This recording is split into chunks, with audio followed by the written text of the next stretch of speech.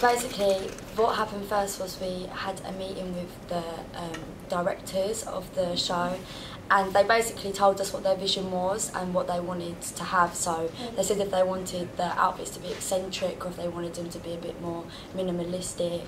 So then after that we went on the internet and we just found some like basic pictures. So this is for the character Alan before he turns into Aslan, so like a geeky.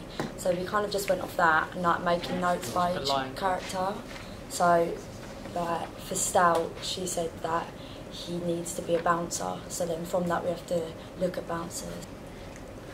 How many costumes are there to make this year in total? I think it's about 50, but then we realised yesterday during the measuring that there's like an extra, I think it's like 10, 20 more in the first scene, because some people play more than one character in the show. So. And there's double ups, so an actor could play two characters, which means that there needs to be different variables of each outfit, because someone could be skinnier.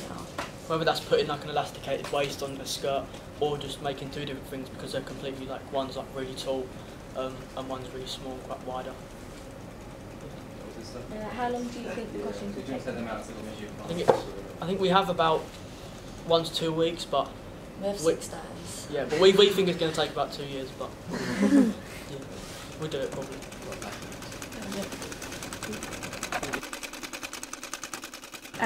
So basically, it looks a bit dead right now, but when someone's got it, it looks better. Basically, it's the Roger the Cat, who basically is a translator for the Instagram, and the inspiration behind it was in Disney, you know, the white cat with the pink ribbons, the Armustry cats. Basically, it was inspired by a white cat. Yeah, Astacats, yeah. It was inspired by an Astacat, the white one. So you just wanted it to look really cute, because like the joke is that he's actually really like masculine and doesn't like anyone telling him what to do. But he's a cute little cat with loads of pink ribbons on it.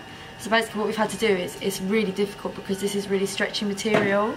So when we're sewing like on the back, when we're sewing all this on, when she puts it on, it completely stretches. So like this has all been sewn on, but where she's only put it on once and it's all starting to rip. So we're trying to figure out what we can do with that, like regarding that.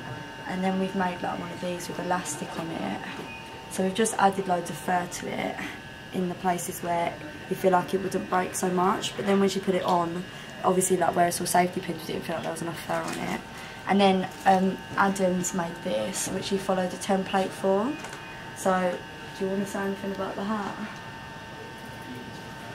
Okay, it was really hard and he moaned the entire time. But basically what he had to do was follow a template.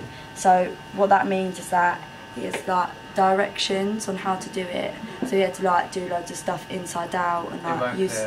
Yeah, it was really difficult because it was made quite a while ago, I think. And like we put poppers on it for like the quick changes, and so she can just like pop it on and stuff like that. And like she has leg warmers that we've elasticated for her legs, so it's all tight and looks really slick like a cat would. So basically what I'm doing is for when Alan in the play transforms into Aslan, and although I've just been making like the warrior chest plate, because we were going to order it, but then we couldn't really find one because they're all really feminine and like accentuate like her boobs and stuff, because it's a girl playing the character, and we thought if we did it could be a bit more masculine because it'd be a bit bigger. But basically I've just been putting all detail on it, but right now this is the top we're going to use. I'm trying to figure out, because like I don't really feel like it goes together. So I'm just trying to, we think we might dye it, so I'm just like placing it all out.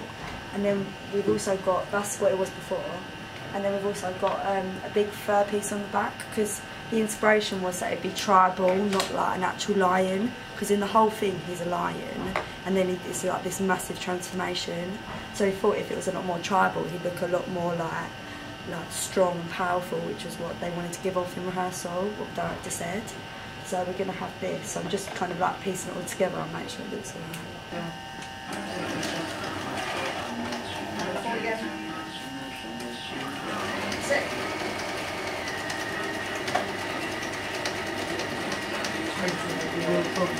Grandpa Beaver, Charlie. Yeah. Beverly Beaver. Yeah. Horace Beaver. Yeah. Justin Beaver. Yeah. Betty Beaver. What do I do? The needles. Oh, just so this here, just turn this.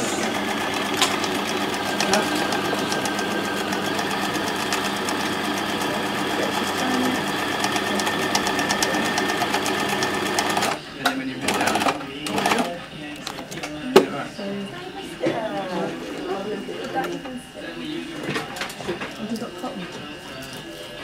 I don't really have. So these are the glasses for the moulds, which are like, what's the band? It's like a Mexican band. Oh yeah, they're a mariachi band. Yeah, mariachi band, and because that moulds can't see properly, they have these glasses.